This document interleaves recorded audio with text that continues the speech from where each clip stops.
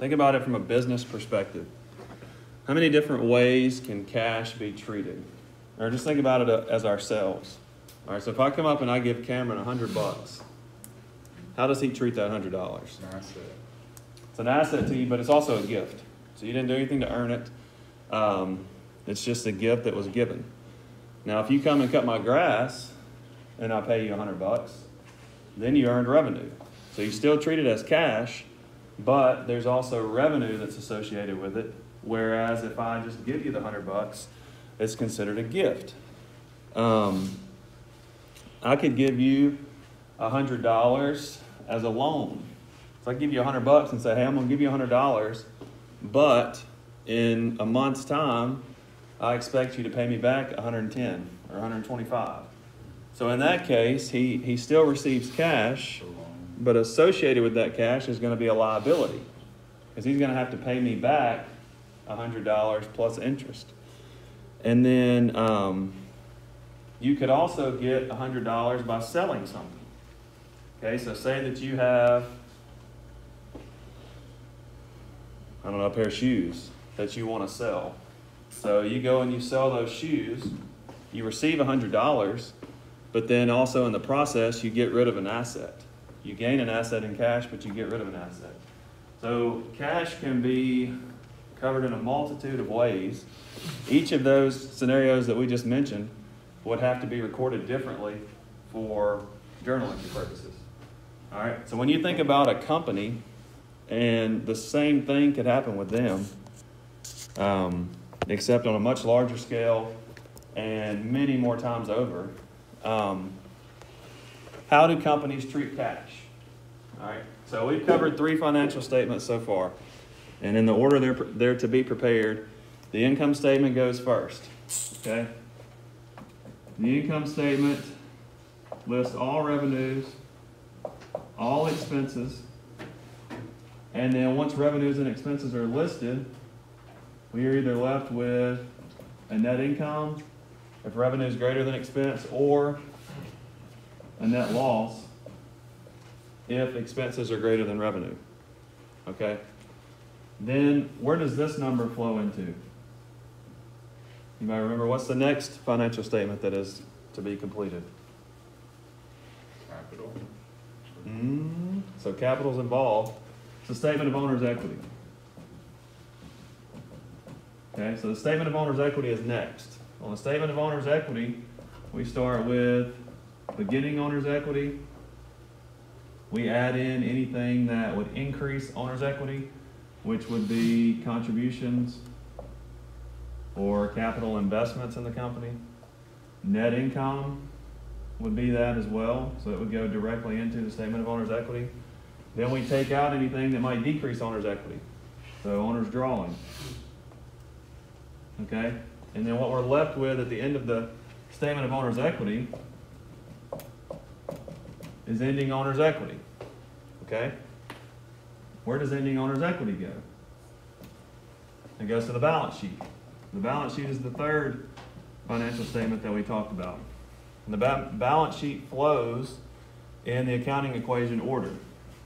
So you start with assets, then you list liabilities, and then lastly is our ending owner's equity. And you remember assets equals liabilities plus owner's equity. All right, so where does cash flows fit into that, into these? So one of the assets is obviously cash. And ending cash goes to the statement of cash flows. Now the statement of cash flows, it shows how did they use their cash. So obviously all of the inflows of cash, so all the ways that they made money, as well as outflows of cash, they're going to show up on the statement of cash flows. Okay? And there's a lot of different things that companies can gain from the statement of cash flows. So are they making money with their business? Can they maintain and keep their business ongoing? If they have negative cash flow, or if they're spending more cash than they're bringing in, then might be a concern that they could continue as a company if they want to expand, possibly. You would be able to get a lot of information from the statement of cash flows there. Can they meet their financial obligations? If they have a lot of liabilities and they owe money to creditors, but they don't have cash flowing in, then there's a possibility they might not be able to meet financial obligations. And then lastly, pay a dividend. So a dividend, if you have a stock that's publicly traded, one of the incentives that you might offer is to pay a dividend on your shares. So when I worked at Windstream, it's kind of like AT&T, our stock, I believe, was like $8 a share. But each quarter, they would offer a 25-cent dividend. Okay, so if you held on to Windstream stock for a year, you'd be guaranteed $1 a share.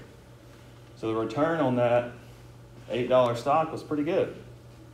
And so it was always highly traded, had a great dividend. I don't believe it's doing so well now. I haven't looked, which I haven't worked there in 7 years. But at the time, whenever I worked there, their dividend was very strong. And so because of that dividend, a lot of people wanted to invest in that company. All right, now that dividend obviously was paid with cash. So the statement of cash flow can help you decide whether or not you can pay that or continue to pay that, okay? So the statement of cash flows is very important, especially internally, to be able to evaluate future operations, but it's also important externally too, whenever investors or creditors want to look at our company to see can we continue as a company, okay? Now there's 3 sections that the statement of cash flow is broken up into. Whenever I was studying for the CPA exam, that's one of the things that they used to have all these little catchy sayings for us to remember things, but it's OIF. All right, so there's 3 sections, and they're in a specific order. The O stands for operating activities. The I stands for investing activities. And the F stands for financing activities. All right, the easiest way for us to think about this, and we're not going to go deep into this, but investing only deals with investments.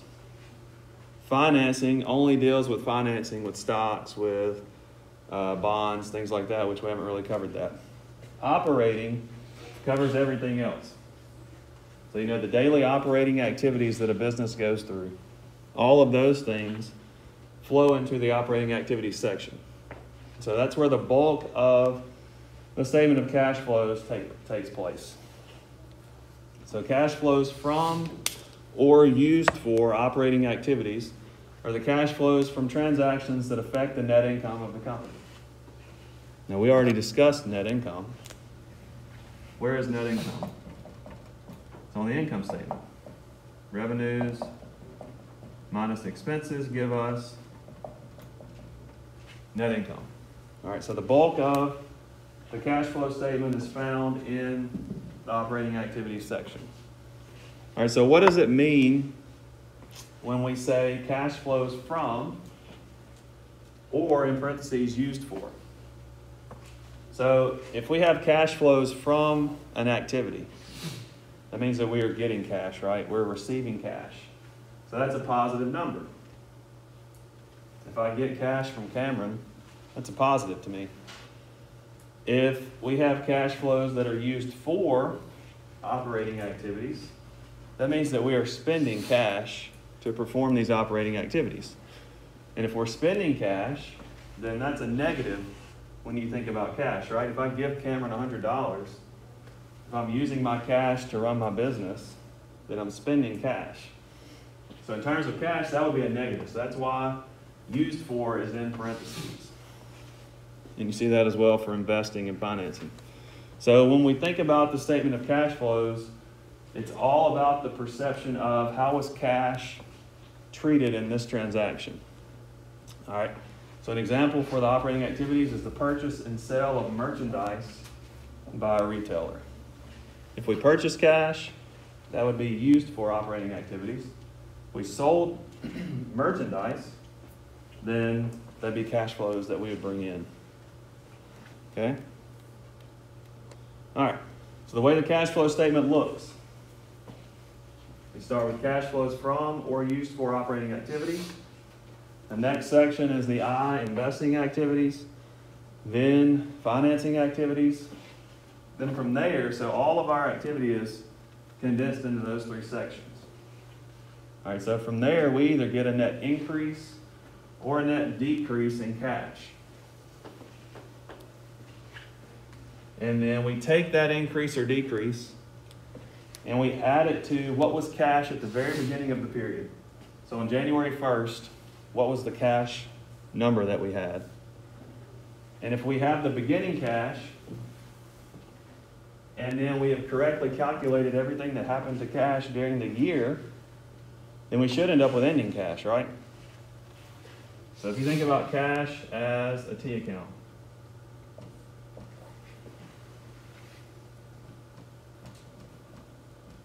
and we know the beginning balance of cash, and then we have correctly calculated all cash inflows and all cash outflows,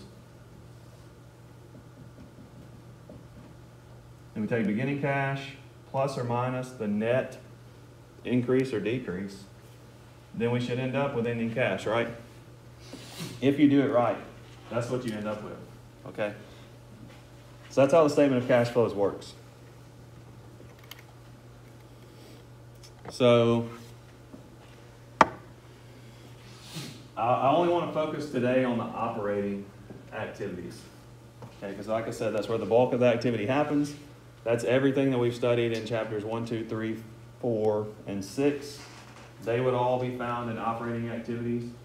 So when we think about the statement of cash flows, we're obviously looking at how is cash impacted by this transaction.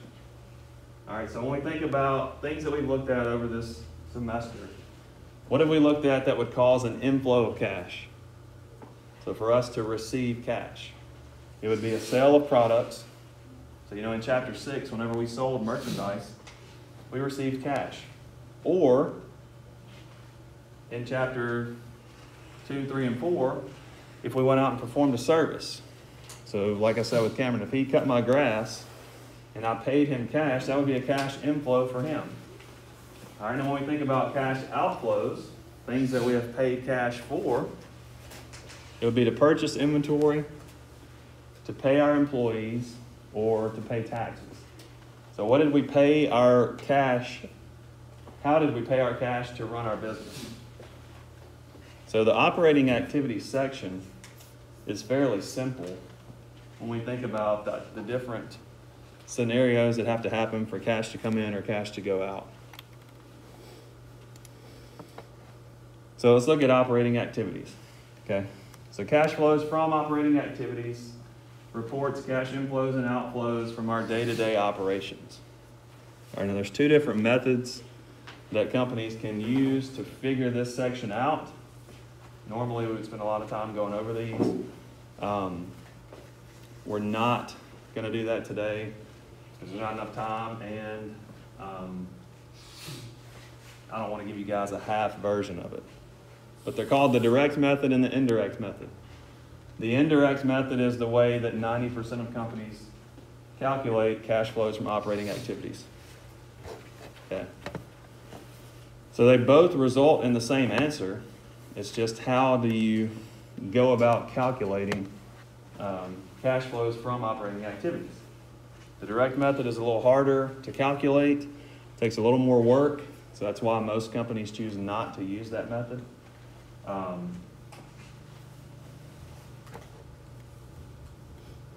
And the reason being, so this is how you would calculate it using the direct method. You don't have to write this down, I just want to kind of talk through it with you guys. But the direct method calculates cash flows from operating activities this way.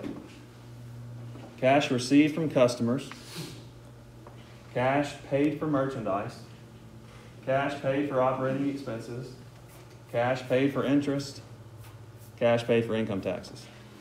Now, can you guys think of any problems that might cause these numbers to be hard to come by?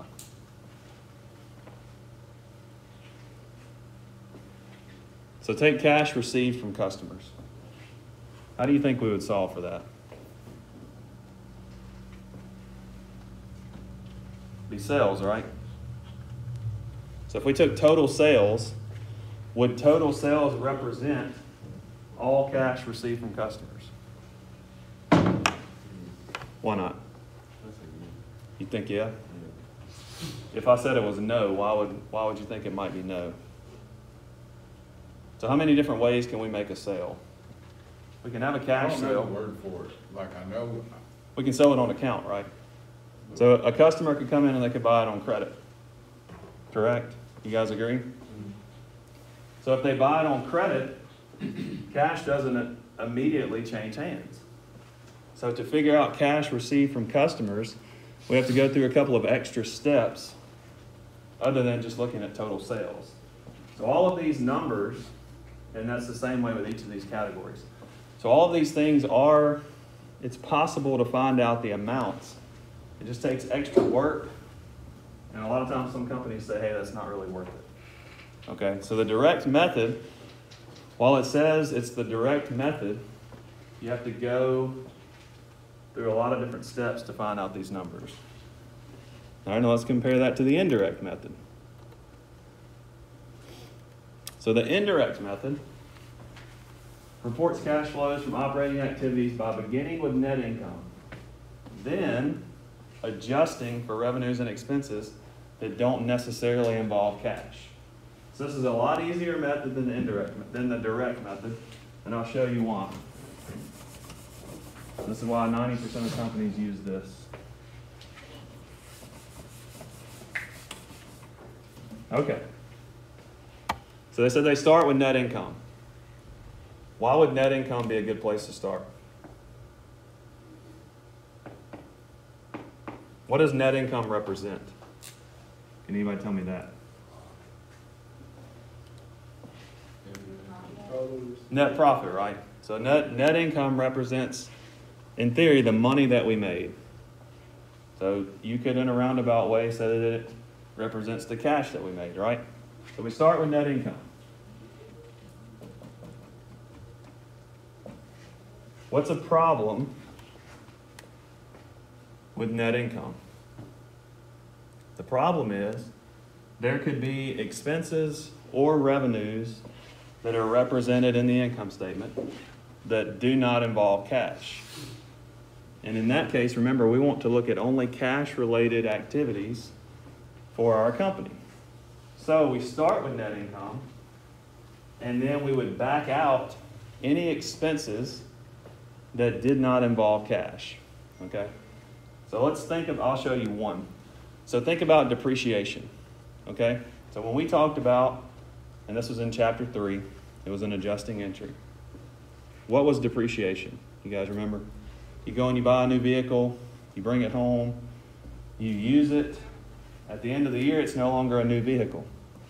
But we can't go and adjust the amount that we paid for that vehicle because of the cost concept. It has to sit on our books for what we paid for it.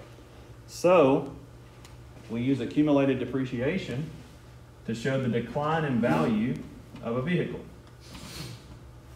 And the journal entry was a debit to depreciation expense and a credit to accumulated depreciation. You guys remember that from chapter 3? Okay. Would depreciation expense show up on the income statement?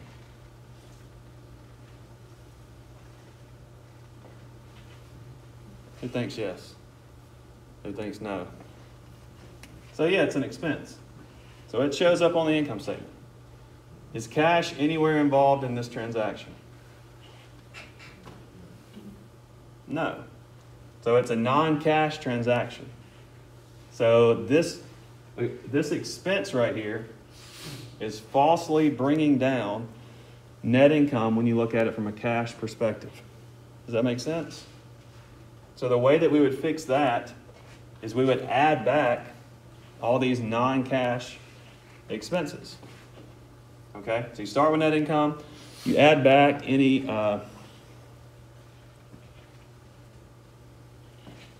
non-cash expenses, and then we would look at the change in current assets, okay? And without getting too deep into it, I'll give you an example of that. I'm not going to test you on that. I just want you guys to know and have some knowledge of it. Okay, so let's think about accounts receivable.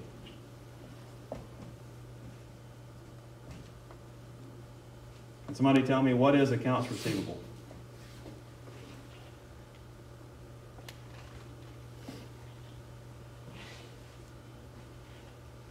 Accounts receivable is money that you are potentially going to earn. Yeah, so it's money a customer owes us, right? Right. So it's a promise from them to pay us in the future. Okay, so every sale that we make on credit is a debit to accounts receivable, right? So let's say that we started the year with $100 in accounts receivable. And we ended the year with $1,000 in accounts receivable. Would you guys agree that that is an increase of $900? You with me so far? Okay. So in terms of our total assets, they've increased by $900. Think about it from a cash perspective, though. So every time that we allowed a credit sale, that was, in a roundabout way, a detriment to cash, right? So if we had only allowed cash sales, then we would have $900 more in cash. But because we allowed credit sales, we missed out on the opportunity to receive $900 in cash. Does that make sense? So, using the indirect method, we would have to subtract the change in accounts receivable from net income to get to ending cash. All right, so like I said, I'm not going to test you on that, but this is the way that the indirect method works. So now let's think about it from a liability standpoint. Okay? Same numbers. Let's think about it from a liability standpoint. So accounts payable. What is accounts payable? What you owe. Yeah, so it's what we owe to a creditor if we go out and we buy goods on account. All right? So let's say that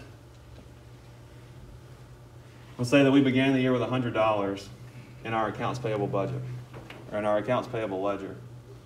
And we ended the year with $1,000 in accounts payable. All right, would you guys agree that accounts payable increased by $900? Okay? So our liability increased by $900. How was cash impacted by this? So if we bought something on credit, that means that we had additional cash, right? So we held on to that cash to be able to use it to buy other things. So that $900 increase in that liability. Subtract decrease from your cash. Yeah, so it's treated as an addition to cash because we didn't spend that money. We held on to that money. So we have $900 to go spend elsewhere. Does that make sense? So look at it strictly from cash. Yeah, but I'm thinking about it differently, I guess, than how you're trying to actually explain it. So all right, so all this is from the viewpoint of cash. So let's say that we spent $900, or we bought $900 worth of goods. We could have paid cash and went and spent $900, or we went and bought it on credit, and now we have $900 to go spend elsewhere. Does that make sense? But so you're still going to owe that. Yeah, but we're looking at it just from cash. Okay. Yeah, so I know it's confusing, and I hate that I'm having to rush through it. But this part, it's not going to be tested.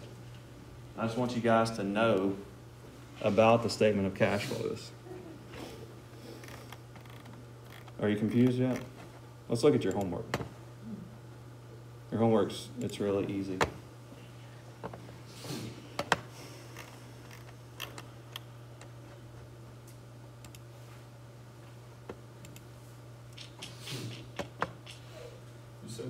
test is gonna be, the test next week is on specifically chapter 6 and 16, or 6 through 16? No, just 6 and 16. Okay. Just clarify. And so when you think about chapter 6, we only went through, so to break it down even further,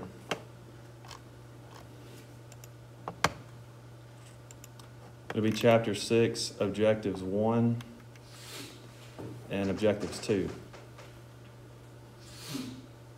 Okay.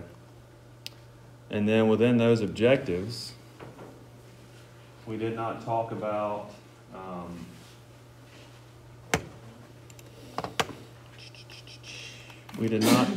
bless you. We didn't talk about, let me get to it.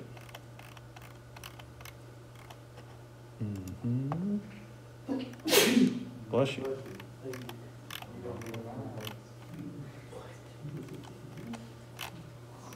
We did not talk about, within chapter 2, we didn't talk about cash refunds. We didn't talk about the different types of sales transactions. Bless you. Like if you bought it with a Visa or if you bought it with MasterCard, like the book goes into. So there's it's going to be a very condensed test. So we're not gonna test on that stuff that you No. did? Unless we covered it in class, and unless I specifically talked about the objectives in class, then it's not going to be on the test. And then within chapter 16, the main part that I want you guys to look at is objective 1. Really objective 1A.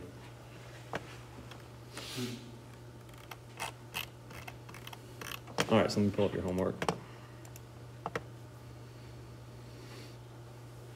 So to do your homework, there's a video, and it's the Tell Me More Learning Objective 1, and then it goes through just the part in Objective 1 that we've gone over today.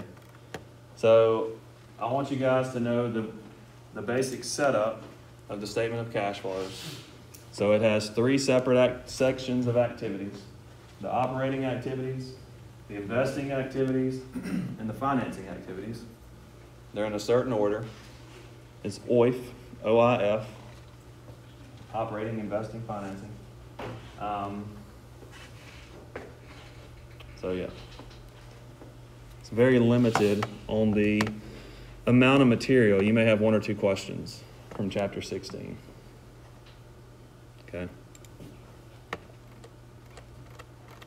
Hate you guys didn't get the full breakdown. The statement of cash flows is pretty neat. At least to me it is. You guys may not think so. But the way that they calculate cash based on all of the different sections that do not involve cash is it's interesting to me. So, okay. Anybody have a question? If not, I want to spend the rest of the time going over the test prep assignment. It's not an assignment. Let me rephrase. So if you go to test number 3 review, and it's test prep number 3.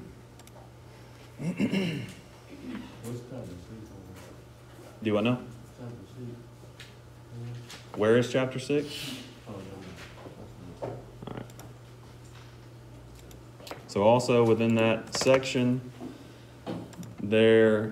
all of chapter 6 solutions are in there. So we only worked maybe 10 problems, but there's a lot more problems that deal with the excuse me, the objectives that we went over that I didn't have a chance to go over. So you can go back and work all of those problems, and the answers are there for you. Okay, so let's look at this. So these questions come straight from the test bank that you guys test questions come from.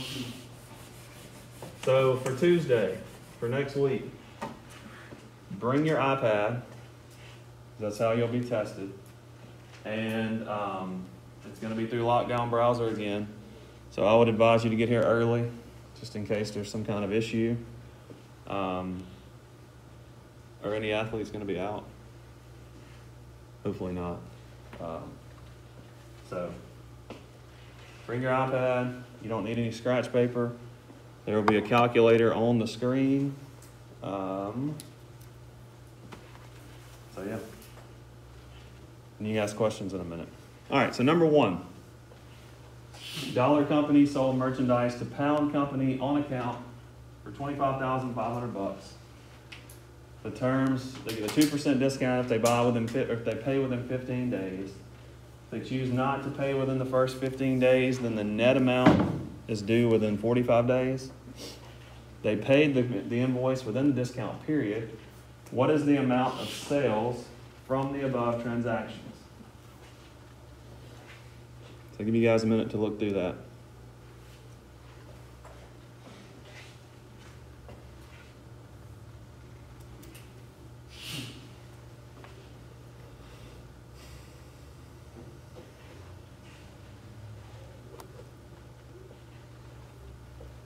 All right. Somebody help me out. How do we solve this problem?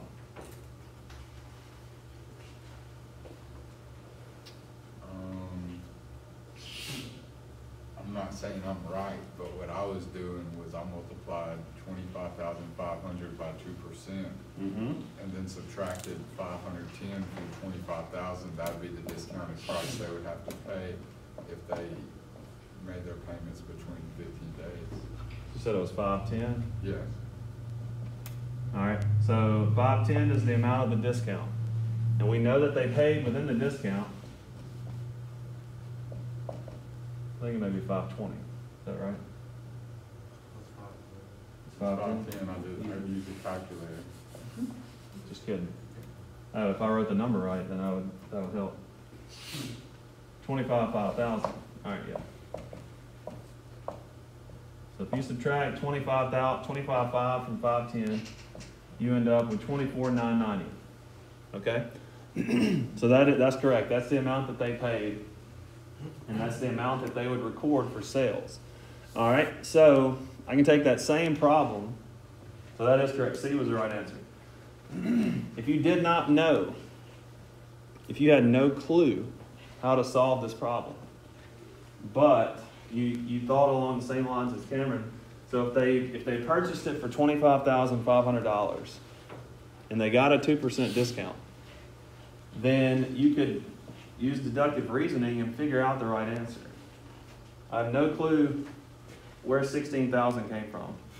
That would big of a discount. be like a 40% discount. Okay? So you could automatically rule out D. Then you say, hey, if I paid $25,500 for it and they gave me a discount, I definitely would not. You wouldn't pay more than the sales price. You could get rid of B, and then what would be the point of a discount if you pay the stated terms? So you could get to C a couple of different ways. All right, but all right. So 24,990 is the right answer. So if I asked you the same question, and then I said, journalize the transaction Pound Company made to purchase this merchandise and then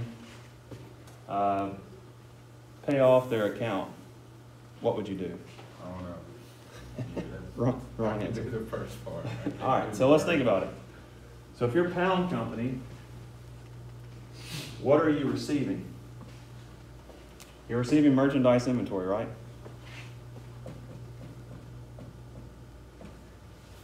So you received merchandise inventory in this transaction. So you would debit merchandise inventory.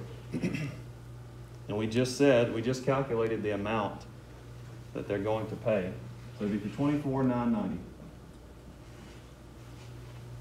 All right, so they received merchandise. How did they pay for this? It couldn't be in cash. If it was in cash, then there'd be no reason for credit terms. So they paid for it on account. All right, so now Pound Company is going to owe Dollar Company, so we need to record a liability to represent that. So we would credit accounts payable for $24,990. All right, so we received merchandise, and in return, We've made a promise to Dollar Company that we're going to pay them back. Okay? So that was on the date of purchase. Now, 15 days later, we can record the payment of this liability. So 15 days later, Pound Company wants to pay Dollar Company the liability that they owe them. So we would come back. So we want to get rid of this liability. Once we pay them off, we'll no longer owe it. So you debit it. So we would debit accounts payable for $24,990. And how do you think Dollar Company wants to be paid? They want to be paid in cash, right? So we would pay them cash. So we're going to credit cash because we are spending cash to pay this liability off. So when we pay them the $24,990, we no longer have this liability on our books. So that's why we got rid of it. Okay?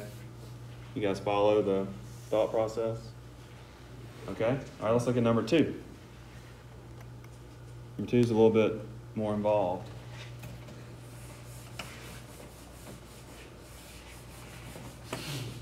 And if you don't know the answers, my advice is to work them, go through and work them. But then when you finish, I've got the answers down here, but you don't want to, if you look at the answers while you're working it, then you're kind of cheating yourself and you're not showing yourself whether or not you know how to work it. All right, so let's look at number 2. I'll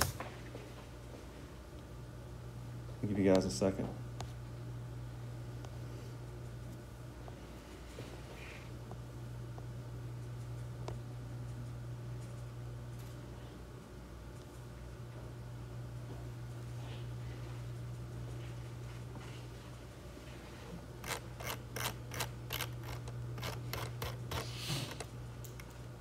All right, so number 2 says, a sales invoice included the following information. $12,000 for the merchandise price, with credit terms of a 1% discount if paid within 10 days. FOB shipping point, with prepaid freight of $900. And assuming that a credit for merchandise returned of $500 is granted prior to payment and the invoice is paid within the discount period. What is the amount of cash that should be received by the seller? So we got a lot going on here.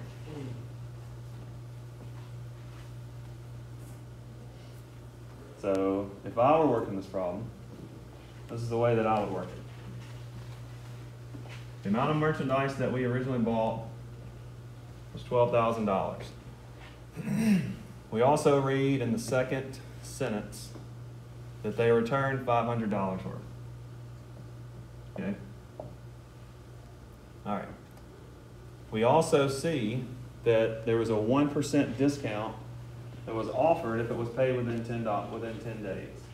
And we know that the invoice is paid within the discount period. So they took the discount. So I want to apply the discount to each of these pieces of information. All right.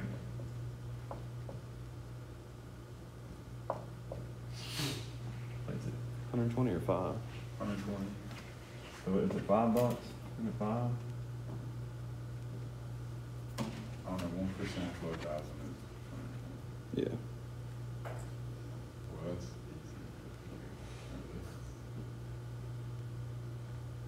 Where are you getting the 5 from? $5. So 1% of $500. So they returned $500 worth of goods. All right, so then you have $11,880 and then $495. So if you apply the discount, they bought $11,880 worth of goods and they sent back $495.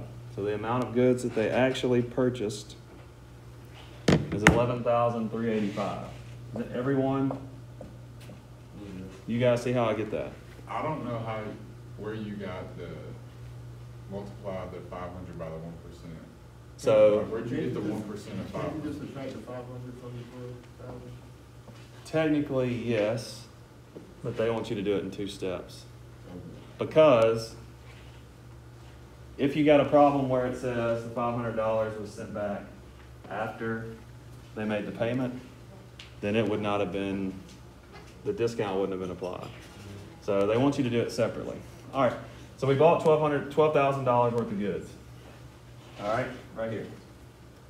But then it also says, assuming that a credit for merchandise returned of $500 is granted prior to payment. So we sent back $500 worth of goods. Right, I understand that part, I just don't understand where the 1%, because I see the terms 1 for 10, but I figured that would only. But we sent it back. 1% 10 days. But we sent it back before the payment. So if we sent it back before we paid it off, then the discount would apply to both. Okay, does that make sense?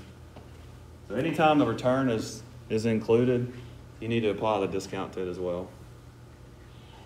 So we basically bought $11,500 worth of goods. Okay. Y'all with me so far? All right. So 11.5 with a 1% discount is $11,385. Now, obviously, that's an answer choice, but is that the total amount that would be received by the seller? No. So what we need to think about before we answer that is how is shipping treated in this transaction? Okay? So, FOB shipping point. FOB shipping point means that the minute these goods reach the shipping point, so the minute they're loaded onto a truck, ownership transfers from the seller to the buyer. So the entire way that these goods are in transit to the buyer assumes ownership. Okay? And if the buyer assumes ownership while they're being transported, then the buyer can include freight costs in with the total cost of their inventory. Okay, so that $900 that is included with freight, the buyer can include that in the total cost of merchandise inventory. So they would add the $900. So the total cost that the seller is going to receive is $12,285. Okay.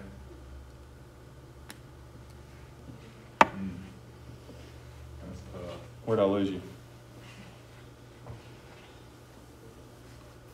I mean, you didn't after you worked the problem. Once we got to the 11,385, I quit and gave up on the other 900 and didn't really even think about it. So that's,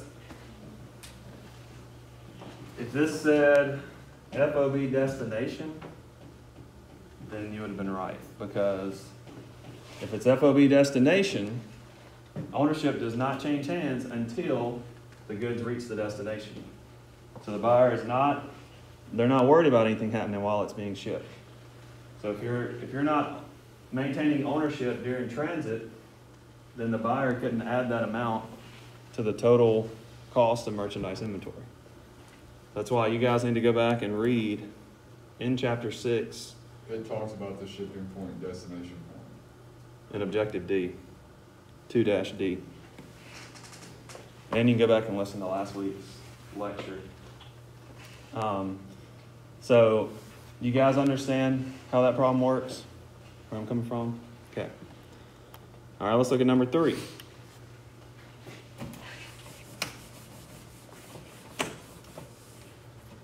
Also, I believe it's 21 questions on the test. All of them are multiple choice. But in saying that, you'll have to do some math to be able to come up with the answer. All right, so number 3. No more journal. Well, it's too difficult on the iPad. So, all right. So number 3 says Emma Company sold to Isabella Company merchandise on account, FOB shipping point, 2% discount within 10 days for $15,000. Emma Company prepaid $750 shipping charge. Using the perpetual inventory method, which of the following entries will Isabella Company make to record the payment for merchandise if they pay within the discount period?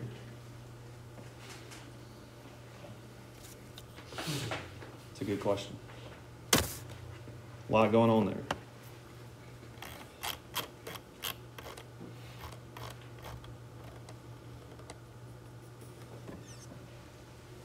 All right.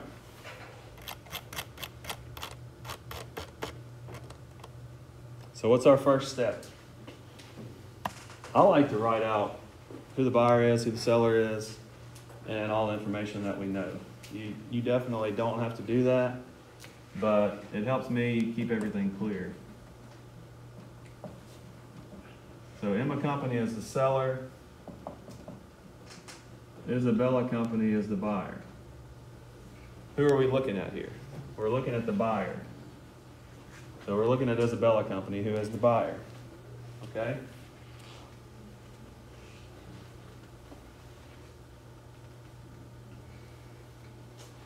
So they purchased merchandise for $15,000. All right. One thing that's different from the previous problem, it doesn't talk anything about returns. Okay, so we're just looking at $15,000. All right. Is there a discount that's offered? Yes, 2%. 2% of 15,000 bucks is $300. And we know that they pay within the discount period. So the amount of merchandise that they purchase is $14,700. Now, how was shipping treated? You got it, 97.50. So it was shipped FOB shipping point, which means whenever Emma Company took this to FedEx or UPS or USPS, however they shipped it, ownership transferred to the buyer as soon as they took it to the shipping warehouse. Okay, so the entire time that it was in transit, it was under the ownership of the buyer. And if the buyer maintains ownership during shipping, during transit, then they can add that charge to the total cost of merchandise. So $14,700 is what they actually pay for the merchandise, but the $750 for transit or for freight can also be added to that. So the total cost that they would record for merchandise inventory would be $15,450. Okay? So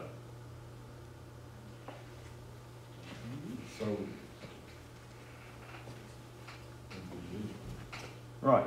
So the correct answer is B. The reason that A is incorrect is because it does not take into account the discount or freight.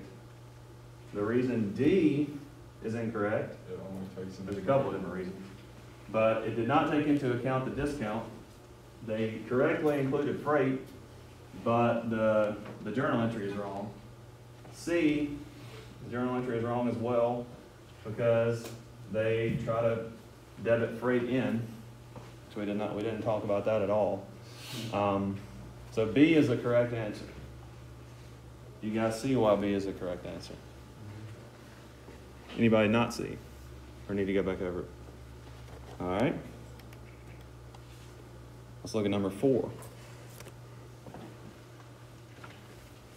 Number 4 says if merchandise sells for $3,500 with terms of a 3% discount within 15 days, and the cost of inventory sold is $2,100, the amount charged to sales is blank.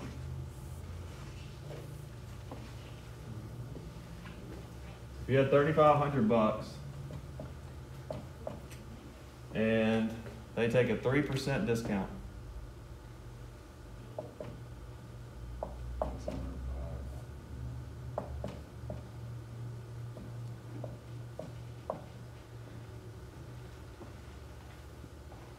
what about freight? So you subtract Well, freight, all right, so 3,395 from 2,100 and that gives you freight, right? no, so freight, it was a trick question. So freight's not listed in here. So you have to look at what's being asked, okay? So they give you some information here that's not important to the question that they're asking. All right, so all they're asking you is what amount is charged to sales. Okay, so if we are the seller, then all sales require 2 journal entries. The first journal entry is to record the actual sale. The second journal entry is to record the cost of the merchandise that we sold. All right, so the first journal entry that all sales require. If you're the seller, you would either debit cash or debit accounts receivable and then credit sales. So that records the actual sale. Second journal entry that is required if you're the seller is to document the cost of the merchandise that you sold and to get rid of the inventory that you no longer have. So you would debit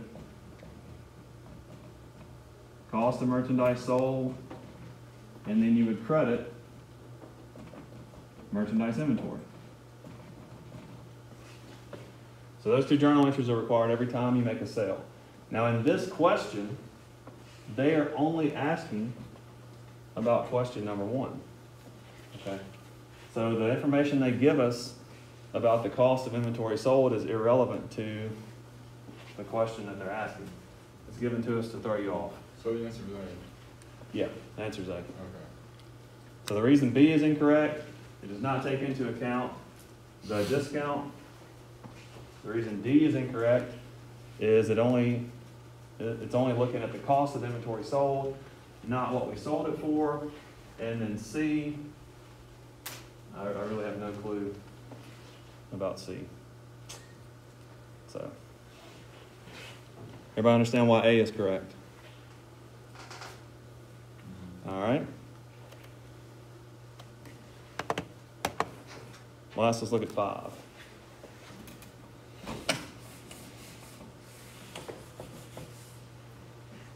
All right, 5 says, journalize the following merchandise transactions.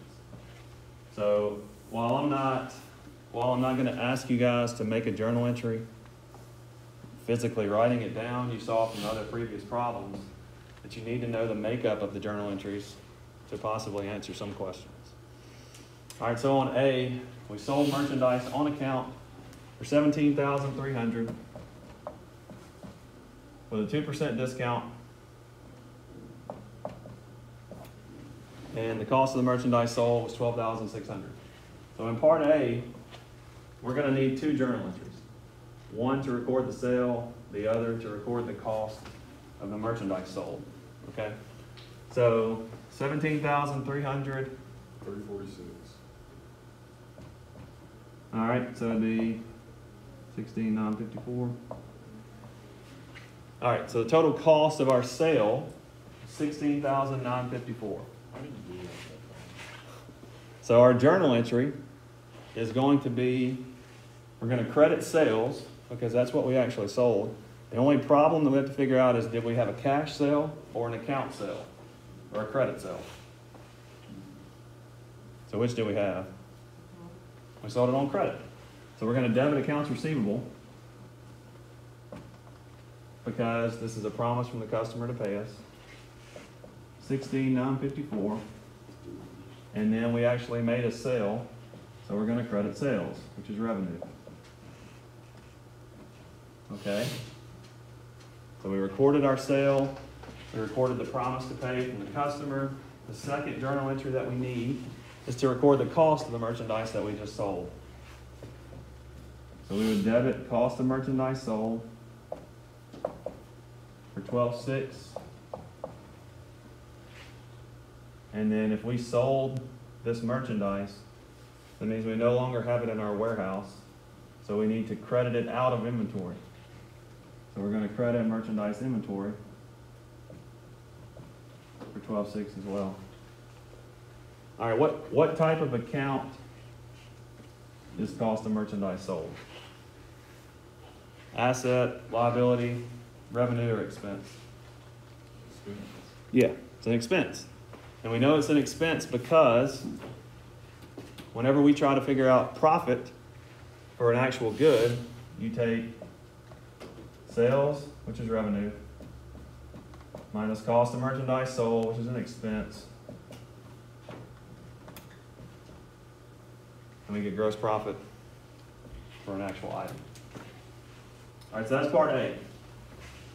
Debit accounts receivable, credit sales, debit cost of merchandise sold, credit merchandise inventory. Then part B, we received the payment within the discount period. So $16,954 is the amount that we should be expecting in cash. So the customer comes in, they pay $16,954. Once they pay us that in cash, we no longer have this promise from them to pay us, so we need to get rid of accounts receivable. And we do that by crediting accounts receivable for $16,954.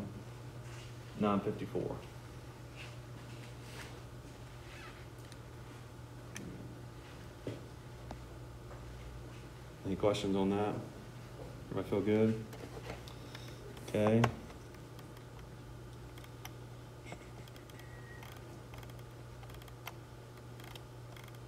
All right. You can disregard 6 through 10. I will try and put some more questions up tonight. Send me an email and remind me about that. Our test is Tuesday. It's on chapter 6. And what little of chapter 16 we covered today. Then the final, the week after that, is comprehensive. So it's going to cover chapter 1 through chapter 6. And I'll try and make a list of the different objectives that we covered. So I'm not going to go back and ask you some minuscule detail that we covered in chapter 1, but the big picture items, that's what I'm looking to test you on for the final exam.